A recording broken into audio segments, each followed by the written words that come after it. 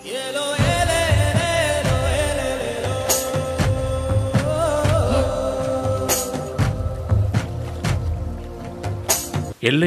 Kerala Kites നിങ്ങൾക്കായി സമർപ്പിക്കുന്നത് There's LIC. जिंदगी के साथ भी, जिंदगी के बाद भी. in association with Snowstorm, Kerala's only snow park. അതിരപ്പള്ളിക്ക് പോകുന്നുള്ളൂ, സ്നോയിൽ കളിക്കാം. നമസ്കാരം. പ്രവാസി മലയാളികളുടെ കണ്ണാടിയായ കേരള കൈറ്റ്സിൻ്റെ മറ്റൊരു എപ്പിസോഡിലേക്ക് ഏവർക്കും സ്വാഗതം.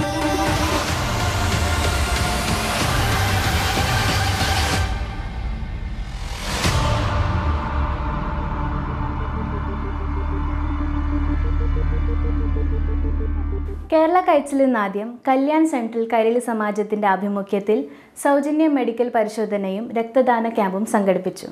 ക്യാമ്പിൽ നിരവധി പേരാണ് പങ്കെടുത്തത്. അതിൻ്റെ വിശേഷങ്ങളിലേക്ക്. കല്യാൺ വെസ്റ്റിലെ അദർവാടി കല്യാൺ സെൻട്രൽ കൈരളി സമാജത്തിൻ്റെ ആഭിമുഖ്യത്തിൽ സൗജന്യ മെഡിക്കൽ പരിശോധനയും രക്തദാന ക്യാമ്പും സംഘടിപ്പിച്ചു. DY പാട്ടീൽ യൂണിവേഴ്സിറ്റി ആൻഡ് ഗ്രൂപ്പിൻ്റെ ഡയറക്ടറും മുൻ വൈസ് ചാൻസലറും പ്രശസ്ത ഹൃദ്രോഗ വിദഗ്ധനുമായ doctor James Thomas, doctor Krishna, doctor feline Francis, ജീവൻ സിംഗ്, കൈലാഷ് പുരി എന്നിവർ ക്യാമ്പിലെത്തിയവരെ പരിശോധിച്ചു. Kerala Association, we congratulate them for doing this because there is a lot of awareness. So we were able to check blood sugar, suggest ചെയ്യാനും അതുപോലെ blood പ്രഷറിൻ്റെ ഗുളികൾ എഴുതാനും ECG എടുക്കുവാനും ഒക്കെ ഈ ക്യാമ്പിൽ. So it's very important that people keep the blood pressure below 140/90. Blood sugar should be kept below 110, 120, 130. There is something called HbA1c, which is a 3-monthly average of the sugar. That has to be less than 7. നൂറുകണക്കിന് പേരാണ് ക്യാമ്പിൽ പങ്കെടുത്തത്. സമാജം president Paul Parappilly, secretary Krishnaswamy എന്നിവർ ക്യാമ്പിന് നേതൃത്വം നൽകി. ഞങ്ങൾക്കൊരു cancer detective centre നടത്തണം ഒരു ആഗ്രഹം കൂടിയുണ്ട്. അതോടൊപ്പം തന്നെ ഞങ്ങളുടെ സമാജത്തിൻ്റെ പ്രവർത്തനത്തിൻ്റെ ഒരു ഭാഗമായിട്ടാണ് ഇതിനോടൊപ്പം തന്നെ ഞങ്ങൾക്കൊരു ഡയാലിസിസ് മെഷീൻ കല്യാണത്തിൽ സംഘടിപ്പിച്ചുകൊണ്ട് കിഡ്നി സംബന്ധമായ രോഗം ഉള്ളവർക്ക് ഒരു സഹായം ലഭിക്കണം എന്നുള്ള ഒരു ഉദ്ദേശത്തോടുകൂടി ക്യാമ്പ് കൂടെ നടത്താൻ ഞങ്ങൾ ആഗ്രഹിക്കുകയാണ്. DY പാട്ടീൽ യൂണിവേഴ്സിറ്റി ആൻഡ് ഹോസ്പിറ്റലുമായി സഹകരിച്ചാണ് ക്യാമ്പ് സംഘടിപ്പിച്ചത്. നിരവധി പ്രതിഭകൾ പങ്കെടുത്ത ഡോംബിവിലി കേരളീയ സമാജത്തിൻ്റെ കായികമേള നടന്നു. ഈ മേളയ്ക്ക് സാക്ഷ്യം വഹിക്കാൻ സമാജം അംഗങ്ങൾ ഉൾപ്പെടെ 1000ഓളം പേരാണ് പങ്കെടുത്തത്.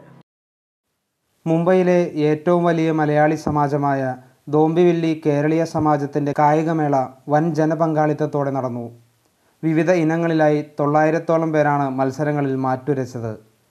MIDC ഗ്രൗണ്ടിൽ സമാജം president P. Narayanan, Kambalpada corporator Sai ഷെല്ലാർ എന്നിവർ ചേർന്ന് ദീപശിഖ കലാവിഭാഗം സെക്രട്ടറി CK രമേഷിന് കൈമാറിയതോടെയാണ് മേളയ്ക്ക് തുടക്കമായത്.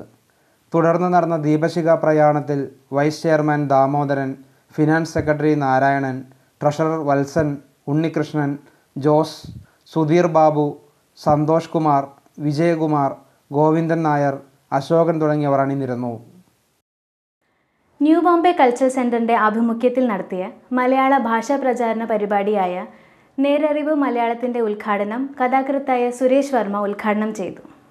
ന്യൂ ബോംബെ കൾച്ചറൽ സെൻറ്ററിൻ്റെ ആഭിമുഖ്യത്തിൽ മലയാളത്തെയും മലയാളിയെയും ആഴത്തിലറിയുവാനും പുതുതലമുറയ്ക്ക് ഭാഷ പകർന്നു നൽകുവാനും ലക്ഷ്യമിട്ട് നടത്തിയ നേരറിവ് മലയാളം എന്ന പരിപാടി പ്രശസ്ത കഥാകൃത്ത് സുരേഷ് വർമ്മ ഉദ്ഘാടനം ചെയ്തു. ലോക കേരള സഭയിൽ മുംബൈയുടെ പ്രതിനിധികളായി തിരഞ്ഞെടുത്ത മാത്യു തോമസ് അന്താരാഷ്ട്ര ചലച്ചിത്രമേളയിൽ മികച്ച മലയാള ചിത്രമായ ഏതൻ എന്ന സിനിമയുടെ നിർമ്മാതാവായ മുരളി മാട്ടുമലിനെയും കേരള സംഗീത നാടക അക്കാദമിയുടെ നേതൃത്വത്തിൽ നടന്ന നാടക മത്സരത്തിൽ അഖിലേന്ത്യാ തലത്തിൽ മികച്ച നടനായ ശ്രീജിത്ത് മോഹൻ, നടി ശ്രുതി മോഹൻ, വിവിധ കലോത്സവത്തിലെ വിജയികൾ എന്നിവരെ ചടങ്ങിൽ ആദരിച്ചു. മലയാളോത്സവത്തിൽ 1ാം സമ്മാനം നേടിയ സുഗതകുമാരിയുടെ കവിതയായ കൊല്ലേണ്ടതെങ്ങനെ എന്നതിൻ്റെ ദൃശ്യാവിഷ്കാരം ചടങ്ങിൽ അരങ്ങേറി. കഥാകൃത്തായ സുരേഷ് വർമ്മയാണ് സംവിധാനം.